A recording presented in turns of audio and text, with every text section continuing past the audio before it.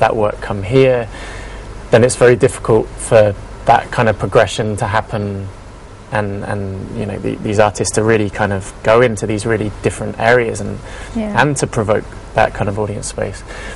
But also to the way that art in a public space gives permission for a different type of engagement. So like this thing of going to a gallery and having to have the art mind and really understand what's happening.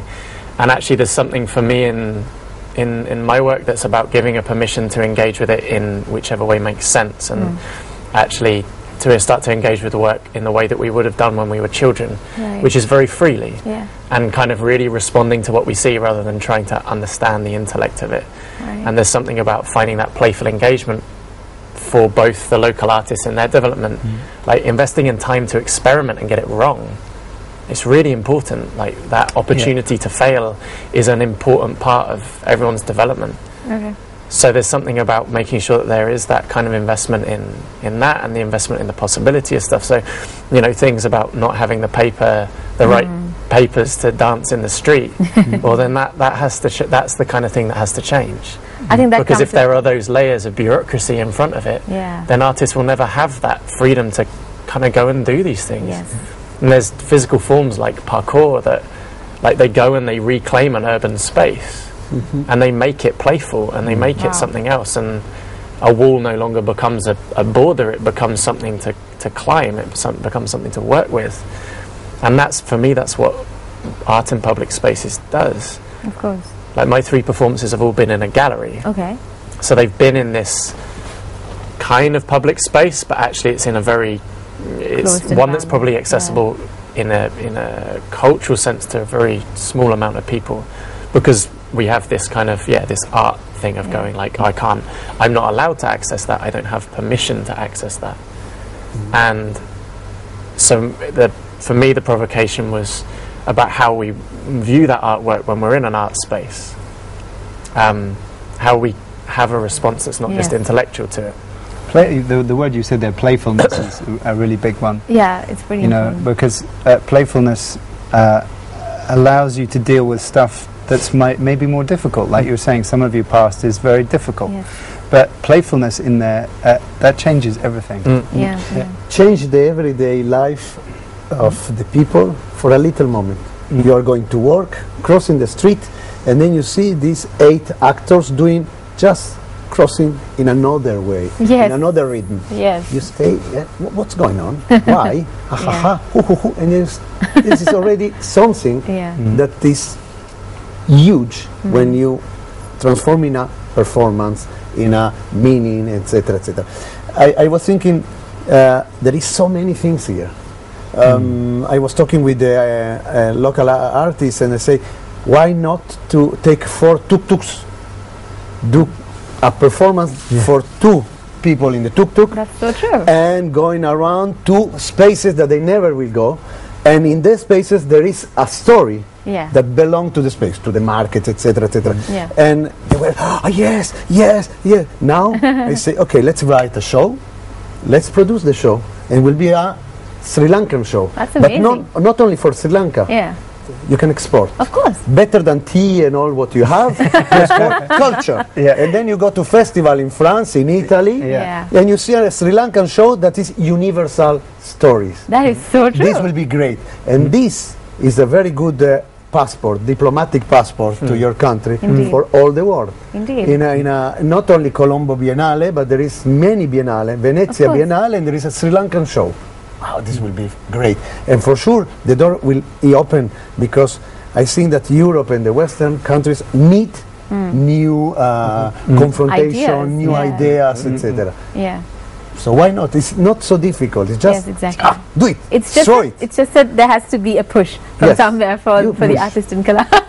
You at home, push, just keep pushing. Yes, indeed. There has to be some sort of encouragement. Wake up! I know. People in Colombo, wake up, get into arts immediately. All right, so now it's quite interesting that you said everything that you actually stated right now made me think that Sri Lanka actually has the potential to contribute to arts in Colombo in small ways like that, and actually represent Sri Lanka in that small way, but make it really big out there.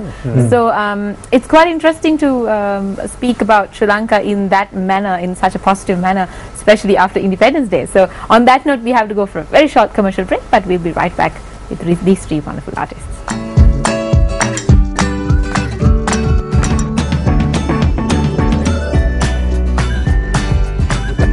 You can call me.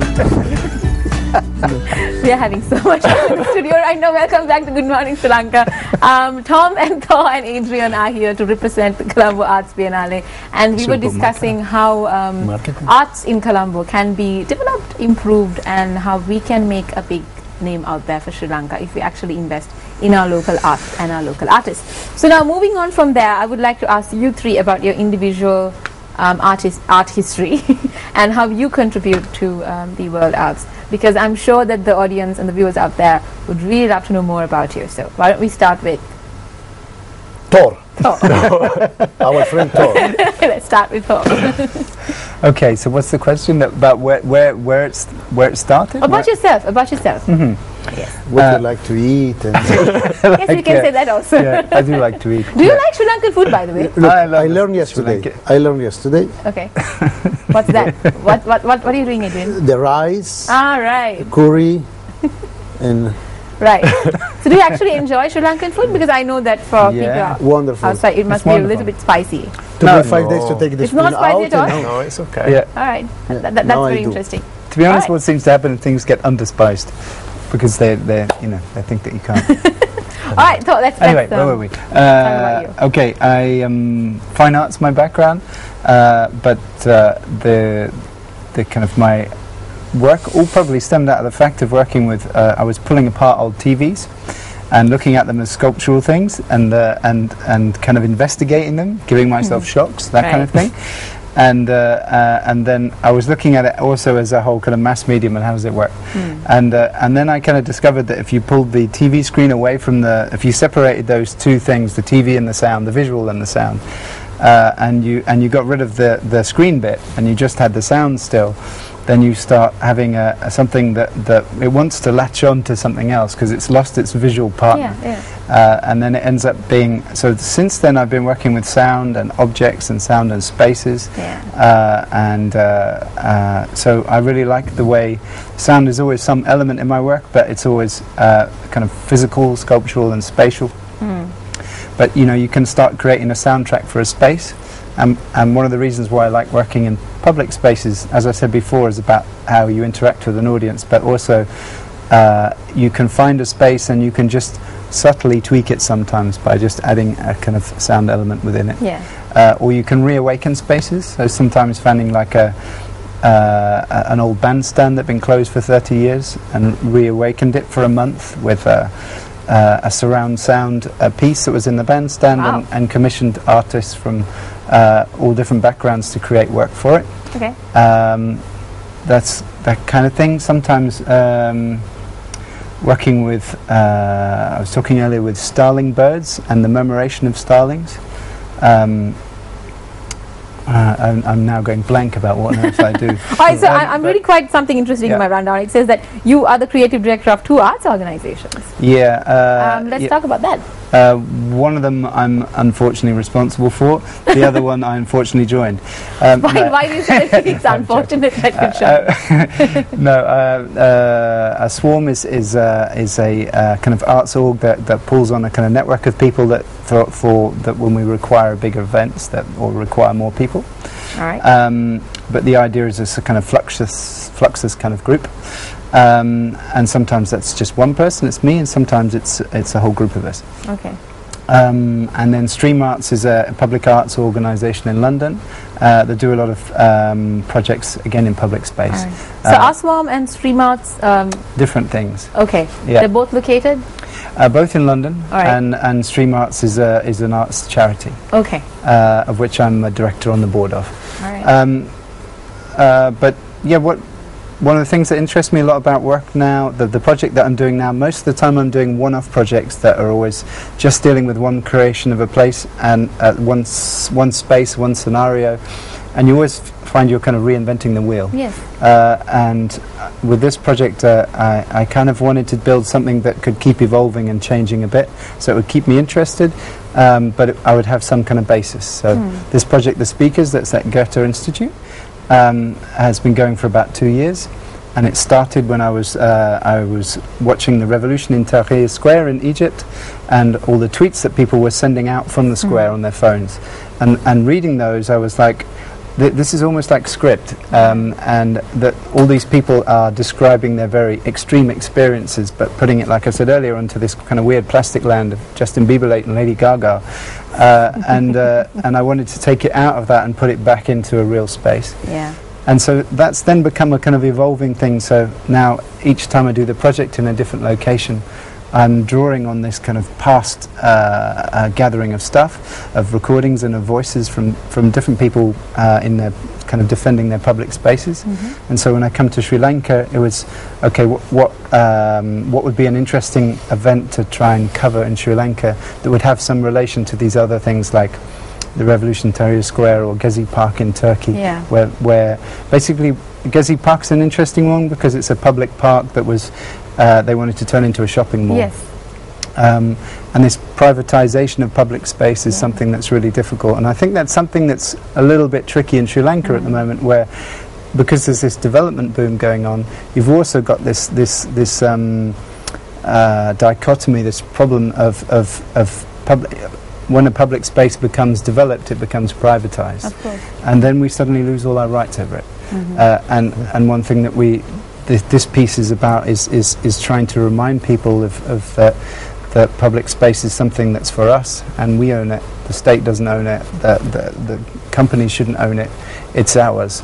And that's a fundamental kind of right to have public space. And that's why Vela Varia was interesting, because it was about water, and that's a public space and a public right. I think there should be awareness created in Colombo more about what you said right now. Because when it comes to permissiveness and legal authorities, there's a huge problem of who really owns public space in Colombo. So I think coming out of a very tarnished era of a conflict, I think people have lost their awareness about where they belong and what actually belongs to them. So that was quite interesting what you said. So if you move on to Tom, maybe?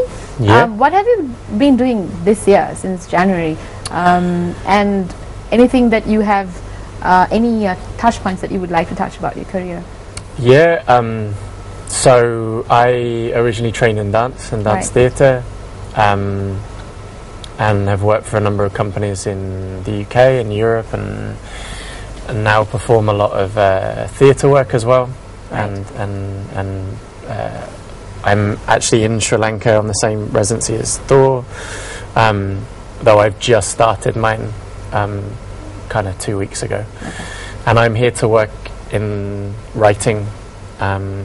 So I'm writing new work and collating kind of Sri Lankan poets and trying to see what the response might be there. Interesting. So yeah, since being here, that's kind of been my focus. All right, so you're talking about Sri Lankan poets.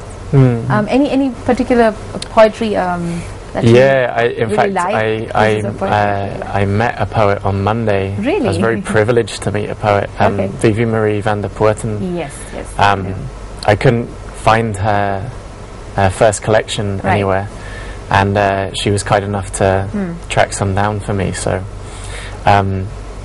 certainly her, and then she's given me kind of a list of other folk, and I've been into various bookstores in Gaul and Colombo and Hikkaduwa, and kind of have now a stack of poetry. That's amazing. That's and I'm slowly kind of working through it to find out. So there's no other names that kind of jump up, but Vivi Marie's, it's beautiful poetry. I know. She's very, she's one of my personal favorites as well.